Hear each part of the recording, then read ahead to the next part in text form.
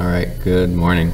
So this is the last lesson for Physics 12. It's also an optional lesson. I'm not going to test on it. It's just if you're interested in what momentum is. So it's a very brief kind of looking into momentum.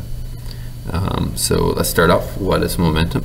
Momentum is kind of like a speed and a mass attached together. It's kind of, you can think of it as a weighted speed. Okay, so an example is a heavier truck going the same speed as a car will have more momentum. They'll have the same speed, but the truck, since it has a more weighted speed, it has more momentum. Okay, you can think of it kind of as rugby players running along. If you have two running at the same speed, but one is heavier, it'll be harder to stop the heavier one because they have more momentum. So what symbols do they use? They use P for momentum, mass times velocity. So the units you could guess would be kilograms for mass and meters per second for velocity. So momentum is in kilogram meters per second, or a weighted speed. And that brings us to the word impulse. What is impulse? You kind of think of it as like a brief, like kind of force, impulse. But really, what is impulse? Impulse is just the change in momentum. Okay, it's how your momentum can get changed, or it's kind of this force of momentum being applied for a certain amount of time. So it's the change in momentum. And here's an example of a rugby player that has 60 kilograms mass running at 2 meters per second. If they get tackled, they feel an impulse. Say they go from that 2 meters per second to 0. That means they have to feel an impulse of 120 kilogram meters per second over a certain amount of time, usually a very small amount of time, because they usually are running and then they get stopped almost instantly. So their momentum went from 120 kilogram meters per second to 0 kilogram meters per second, because they're not going any speed at that point. This theorem here kind of comes from Newton's second law, which is F equals ma. And then if you rearrange it, acceleration is just the change in velocity over the change in time. And you can rearrange it so that it's F delta t is equal to m delta v. Okay? Here we know mv is momentum. So this is kind of equal to the change in p, or impulse, is equal to the force applied times a certain number of seconds. Okay, so you can see the impulse is shorter if the time is shorter, or the impulse is shorter if the force is shorter. So impulse and momentum are pretty much the same thing, but momentum is kind of a weighted speed. Impulse is a change in that weighted speed. All right, so now this brings us to one of the most important things to do with momentum. It's called the law of conservation of momentum.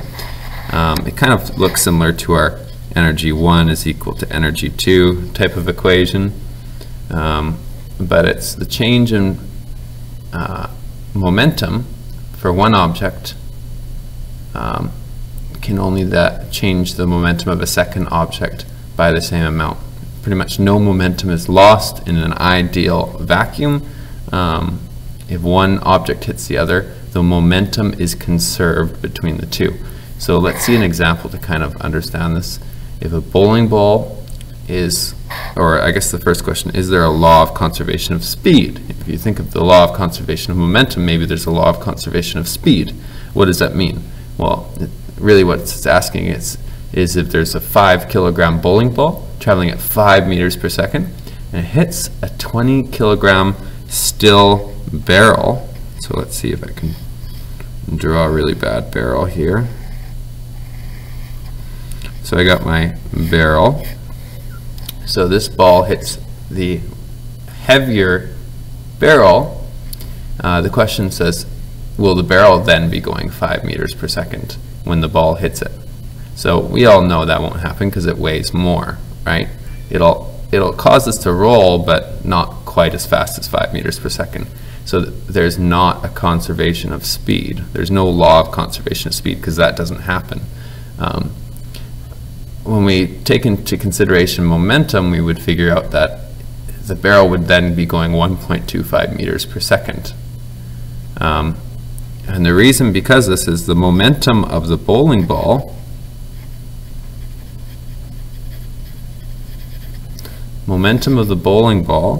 is just equal to mass times the speed of it. So it's going to be times mass times speed, which is just going to be 5 kilograms times 5 meters per second, is 25 kilogram meters per second. Okay. With the law of conservation of momentum, it means that momentum that's in this bowling ball will get transferred to this barrel, and the barrel will contain the same amount of momentum afterwards. So the momentum of the barrel must then be 25, and momentum for the barrel is mass times velocity, but our mass of our barrel is 20 kilograms, not 5. So you can solve for V just by going 25 divided by 20, and you'd end up getting 1.25 meters per second. That's because momentum is observed to be conserved in the real world. Again, that's not including friction losses. All right, so our practice questions. Last of all, is there a law of conservation of momentum? That's just, I guess, what I went over. Yes, momentum of the bowling ball was 25 kilogram meters per second. And at the end, the barrel had that same momentum value. Had a different speed, but had the same momentum value. So I kind of already answered that. It would be 1.25 meters per second. All right. And then down here I said, this is a very important law. As you can see how bodies interact with one another. Our kinematics that we've seen, or our forces that we've seen, we haven't really seen how things interact with each other that much. And it turns out scientists use this all the time to see how particles interact when they collide with one another. All right, so I'm going to get rid of that little part there. So here we have two cars running into each other. One is 3,000 kilogram truck, one is a 1,000 kilogram car, and here it's saying they hit, or they have an impulse in a time of about 20 milliseconds. What is that? That's 0.020 seconds. So they hit for about that much time. Okay. So a sample question here is these two cars run into each other both at the same speed. What's the force? What's the change in momentum for these two different cars? So how do we kind of understand this? Well, first of all, I would just see what the momentum is. Say they're both going 15 meters per second. So momentum is mass times velocity. So momentum of this truck is negative 3,000 times 15, because it's going left. And I'm going to say negative is left direction, positive is right direction. So my momentum is going to be negative 45,000 kilogram meters per second. And then this car here is the same calculation but different numbers. 1,000 this time positive times 15. So here we have 15,000 kilogram meters per second. Positive though. Okay, so you can tell the truck has more momentum. It has 3 times more momentum because it has 3 times more mass. And it says, so essentially we can look at this and we can see what are the differences in the momentum, or what's the impulse felt of each kind of car. Well, let's see overall the net momentum. And this is kind of seen as we have a vector arrow of momentum and a smaller vector arrow of momentum of the car. If you add them together, you'll see kind of the net momentum that results. So the net momentum is, we'll say this is 1, we'll say this is 2, momentum of 1 plus momentum of 2. Okay, so our momentum of 1 is 15,000. Our momentum of 2 is negative 45,000. So we get a negative 30,000 net momentum. So overall, you can bet that both the cars will end up be going left, or this car is going to hit this car and that car is gonna, this truck is gonna stop and that car is gonna go left by 30,000. But overall, that's our net momentum value. So that's what we're going to end up on, is negative 30,000. Okay. So if they both end up going negative 30,000, they both stick together and they both end up going that way. You can bet you'd rather be in the truck than the car, because this truck has more mass. But why would you rather be in that?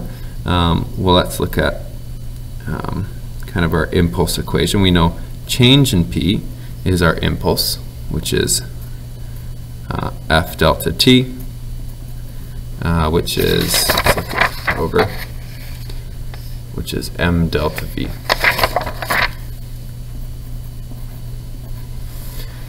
So we have that there in the change in momentum and the impulse. Let's just look at different systems. So relative to the truck, let's look at that first. So the change in momentum is going to be your final momentum minus your initial momentum.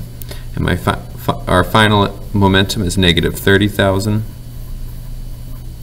And our initial momentum was negative 45,000. So overall, if we add that together, we get plus 15,000 as our impulse, or our change in momentum, okay, once it hits that car, which makes sense because 15,000, the car kind of hits the truck. So that's going to be our impulse. On the truck, if we wanted to find a force, we know the change in P is the same as F delta T. So we can go F delta T is equal to 15,000. And if we want to know force, we just go force is equal to 15,000 divided by delta T. And since our delta T is 20 milliseconds, it's going to be 0.020 seconds that it gets applied for. If you increase that T value, you could tell that the force gets, or the force would get kind of softer.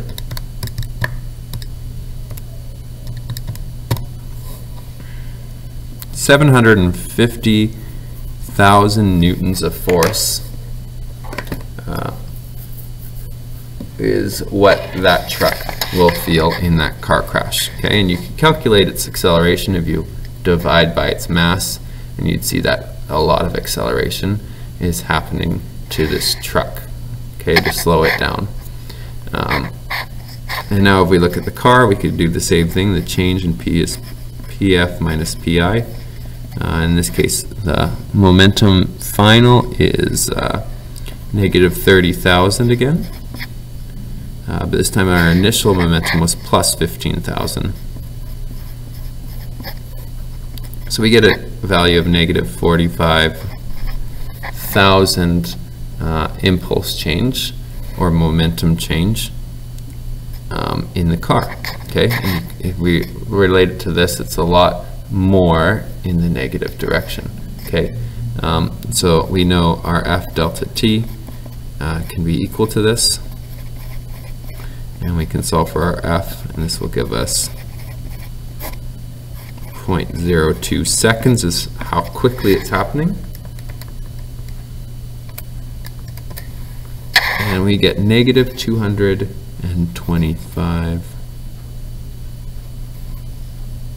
negative 2,250,000 newtons of force acting on the car. So you can see that a lot more force is acting on the car due to the truck, and overall it would feel a lot more acceleration than this one would, because its mass is less even too. Okay, so if we were to do acceleration values, we'd have to go at 750,000 divided by 3,000. And that would give you a 250 meters per second squared acceleration in the truck, which is really fast. And then the force you would apply in the car would be this divided by 1,000, so it would be 2,250 meters per second squared.